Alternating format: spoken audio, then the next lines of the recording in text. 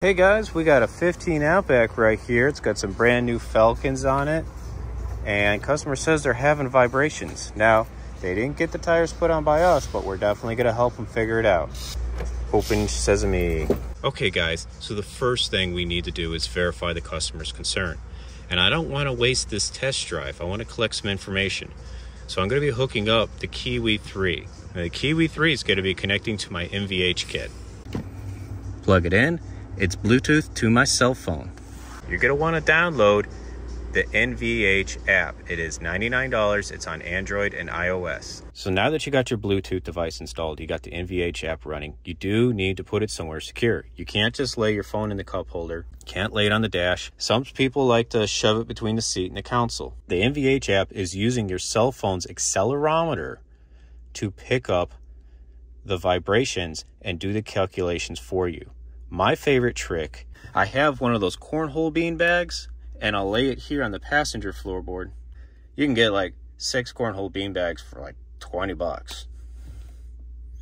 Or you can just make your own out of a sock and some pinto beans. When setting up the app, you do need to record the information off the vehicle tires. You also need to make sure that the tires are all the same brand, all the same size, and have even tread depth all the way around. That does play a big difference, especially on these Subarus with the all-time all-wheel drive.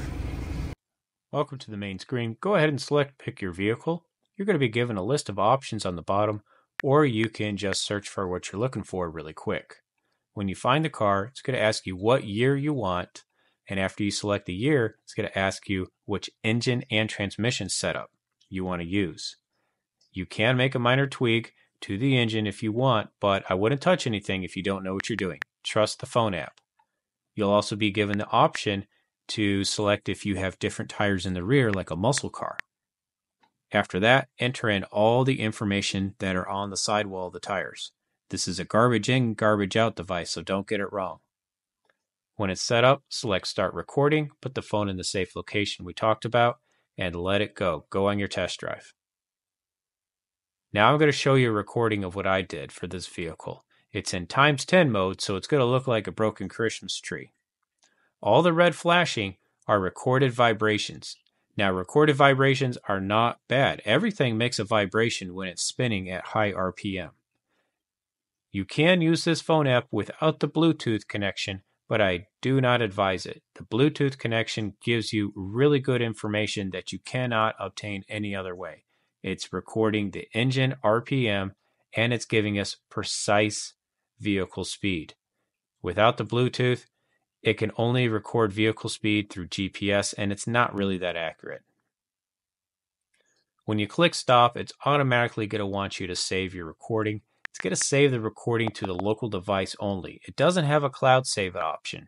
So if you're hoping to pick up the recording on another device because you were using somebody else's phone, it's not going to happen. Someone's going to have to send you the file. When you click save, the app is immediately going to tell you what it thinks it is, and it's usually right. We have a tier 1 tire vibration, and as you can see, we had 491 tier 1s on the tire. That means that there's one spot on a tire that is causing a vibration every time it rotates 360 degrees. And we can go to the PDF and we can choose to print it from our device, or we can email it to somebody, we can text it to somebody, or we can send them a NVH file and they can analyze it on their device. If we rotate the phone sideways, we can even look at a graph. I like this. Let's go ahead and deselect elevation, deselect the drivetrain, and deselect the engine. That's what D and E stand for. I only want to look at tires. And I'm going to pinch in so I can see some more information and allow me to magnify it. Yeah. All right. Let's go to the beginning and see what's going on. Looking at the blue line, which is our speed, we could definitely see that the vibration increases as our speed increases. Pretty cool, huh? It was even catching those vibrations at 20 miles an hour, and the customer was saying that they could only feel them at 60 miles an hour. That's how sensitive this device is. Pretty cool. I also want to note that we had some vibrations as we are decelerating. That could be because of liquid in the tires from like Fix-A-Flat.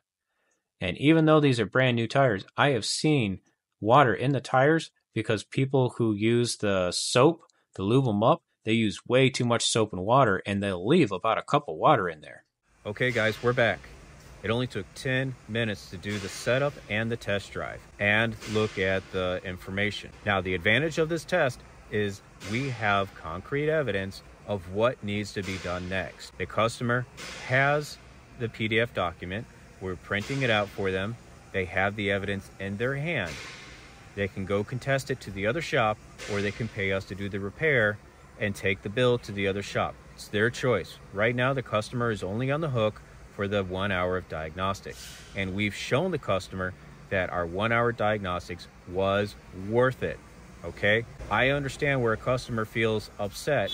They come into a shop, they just got tires on, and now they're like, what do you mean I need to redo all the work I just paid for? Hey, right here, evidence, okay?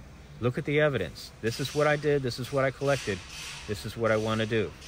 It makes them feel safer about what you want to do next. What I'm going to recommend to my customer is I'm going to let them know that I want to take all 4 tires off, and I want to check the road force and the balance of each tire. They could have thrown a wheel weight, or one of these tires might have excessive road force and the rim has to be turned on the tire to balance it out, or they could have a bent rim. All those things I'm going to look for. There was also one spot on the graph that I was very interested about where the vibrations went up as I was decelerating in speed. Now, I see that when there's water in the tires or fix-a-flat. Okay, so there's some sort of liquid possibly in the tires. What happens is when the tire goes around super fast, all that water goes to one side, cause a vibration. And then as you slow down, the centrifugal force is decreasing and the water is allowed to slow down, and it causes that harsh vibration temporarily until it evens out in speed with the tire. It's pretty cool. You can try it yourself with a ball on a string, spin it around super fast, and then stop it and watch the tension on the spring change until the weight and the speed even out again. It's really neat.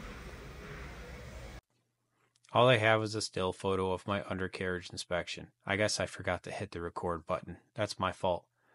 But we had 2 bent rims, and I had all 4 tires with excessive wheel weight. The excessive wheel weight was because the shop did not remove the old wheel weight. They just added more weight and balanced the tire. You can't do that. Even if the tire balanced out, excessive wheel weight will cause a vibration. Of the 2 tires that I did rebalance, I did look inside them for water, and I found one of them with about half a cup of water. That proved my suspicion that the person installing the tires was really sloppy with the soap and water. If you made it all the way through the video, I congratulate you. Go ahead and let me know in the comments that you did. Give me a thumbs up. Subscribe if you haven't. It means a lot to me. If you have any questions about NVH, please let me know. If you want to see more problems like this and breakdowns of NVH, let me know. I'll do them.